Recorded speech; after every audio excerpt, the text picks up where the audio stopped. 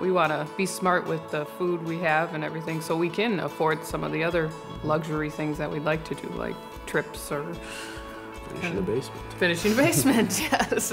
It looked the same as like a Lucky Charms, for example.